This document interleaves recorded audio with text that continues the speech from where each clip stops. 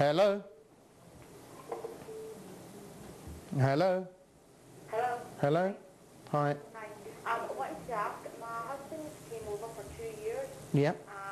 And he actually overstayed by a month because he missed the date. Right. And because we did go the right away about sending him back, we phoned, the immigration, and they told us, we sent a letter saying he's overstayed, apply for an extension. Yeah. When we applied for the extension, they sent us a letter back saying that, you had already overstayed for an extension, so you can't get that, he needs to go back. Yeah.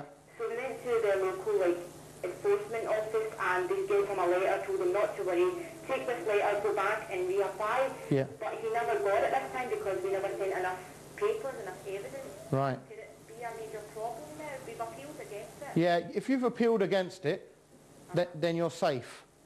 This rule only comes in to applications which are decided after the 1st of April. Right. So your decision... Because it's taken, it can extend to 10 years, would this apply to him because of that? No, because what's going to happen... No, because his refusal has been dated before the 1st of April, hasn't it? Uh-huh. He's already got his refusal. If he was refused after the 1st of April, then he would have been in trouble. But because he's got his decision before the 1st of April, he's all right. Right, they said to let us know soon after the 3rd of April. Sorry? They said that they'll let us know soon after the 3rd of April. Yeah, well, what they will, send you a letter of notice of pending appeal. Yeah, which means your appeal's been... Yeah. It'll be 3rd of April, but if he doesn't get it this time, is that a problem? Yeah, then it's going to be a problem because the new rules kick in after the 1st of April.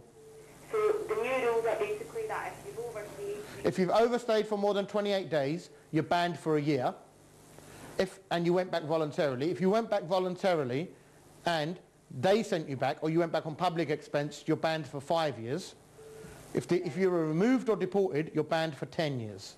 Right, well, we went the right way. They just told us, they just gave us a letter and said...